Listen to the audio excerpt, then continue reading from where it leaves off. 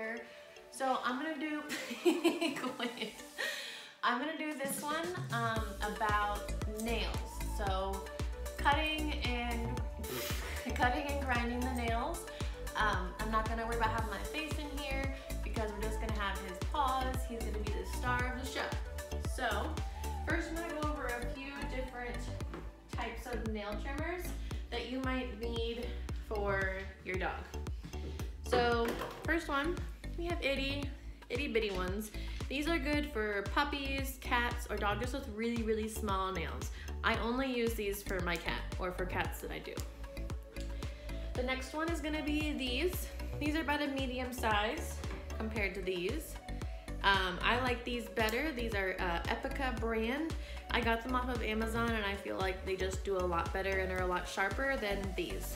These I got from PetSmart when I worked there. What I'm gonna use are just the regular ones that I like, and I can link this as well in the video if you guys wanna purchase these. He gets his nails done about every week, every 2 weeks, whenever they're ready to get cut again. So what I'm gonna show you first is the nail trimming, and then I will show you the grinding, because the grinding is what's really gonna get your dog's nails as short as. So kind of the same thing like whenever we were doing the paw pads. You're gonna want to stay in their range of motion. So, sorry, let me just, there we go, much better. Okay, so you're gonna just pull the paw up like when we were doing their paw pads, and you're gonna take one toe and take your clippers. The guard, if your nail trimmers have a guard on them that says here, the guard's gonna be on the outside. So you're gonna take the toe, and you're literally just taking off a little bit at a time. If you take off too much, you have more of a chance of cutting your dog. So, literally just a little bit, just a little bit. So let's see if you can see it. Okay, you can kind of see it. There will be a tiny black dot that's going to appear whenever you're trimming black nails. That is the quick. You do not want to go any farther than that. So you can see, like, I'm taking off minimal. We want to get his nails short, but I don't clip mine as short as I can when I do him and when I do some of my other clients who get the nail grinding, because the nail grinding is going to take them even shorter. So this nail that I just did is a white or clear nail, and whenever you do those nails, the quick is going to appear as kind of like an off-white kind of pink dot. You can see it on there. So that's where I'm going to stop. And then another black nail, just taking a little bit off at a time, and there's that quick again. You can see it. I know it's really hard to see. Okay, so I'm gonna do one more back foot. So same principle as with the paw pads. Pick up the foot, don't go past their range of motion. It's pretty much the same thing, little bits at a time. And what I was gonna say is that whenever you're doing it, you don't wanna do it too slow. You just wanna go real fast. It's okay, baby. He is not a fan of his nails being done yet. I mean, I've only had him for a little over a month, so we're still learning. But one thing that can help the dog stay calmer is to just apply pressure to their paw. I find that that helps with some of these clients' dogs. And then, ooh, he says, I don't like that, Mom. I'm gonna do his little dew claw. Again, just a little tiny bit. Whoopoo. Dodger says, no, Mom, no thank you. There we go. That's pretty much it for basic nail trimming. When it comes to nail filing, that can be a little bit different, and I will go over that next. Now, we have our nail grinder. So this is a Dremel. It's not the one that's specifically made for dogs, but it works the exact same way.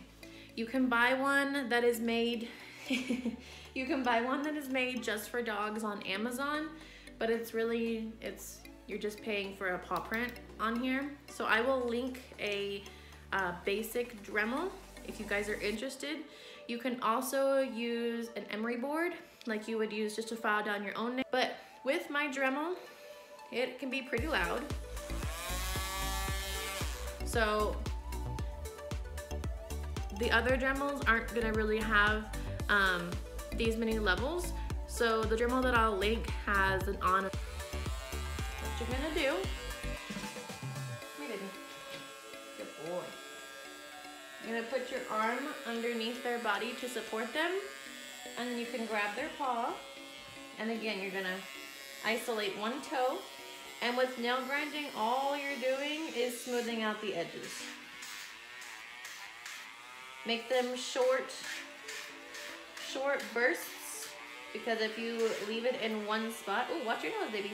If you leave it in one spot for too long, it will get too hot because of friction, and it can actually burn the dog.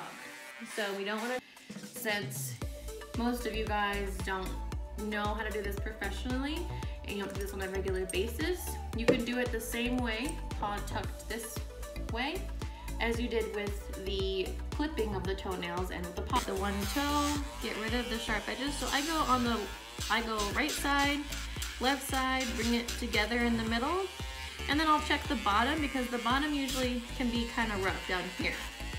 Down here. You don't want it to be a negative experience for them. So baby talk if you need to, if you want to have treats. Sometimes, some of you all know that your dogs don't like their nails being done or something like that, so we give them treats as we do it. I have somebody who, we feed her dog a bag of carrots as we're doing it. So whatever works best for you, and whatever works best for your dog. I put this on Dodger's feet. This is called Musher's Secret, and it is kind of like chapstick, but for your dog's paws. So I'll show you how to apply it, because when I first adopted him, he was out on the streets and his paws were really rough, and it hurt more than his nails did. All right. And I don't do this for y'all because I use the same container for him, and you can see it's got like his hair in it. I just thought that I would show this to you guys because it's a really cool tool for me. Is after his paw pads get shaved, or after I wipe them down at night, I'll take his paw and I'll literally just put it into the goop. So we just step into the goop, and then you want to massage it into his. Safe for them to lick, safe for them to do whatever they want to do with it. A little goes a long way though, so just be mindful of that. And that's pretty much it. So yeah, is that good? So thanks again for watching. Thanks for Dodger being such a good sport. And I will see you guys soon. Bye.